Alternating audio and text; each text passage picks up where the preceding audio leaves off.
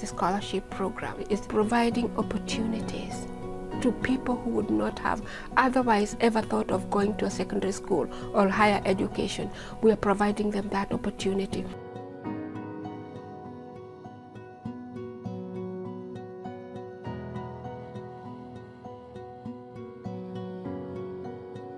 Sad when that happens, especially being the older one in the classroom and maybe not doing as well as like a 12-year-old who had more opportunities early on. It can be a struggle and difficult, but the way that the teachers at Big Woth that we saw handle the older students was great. I think it's really important to give them those chances to come back to school and learn what they couldn't learn before.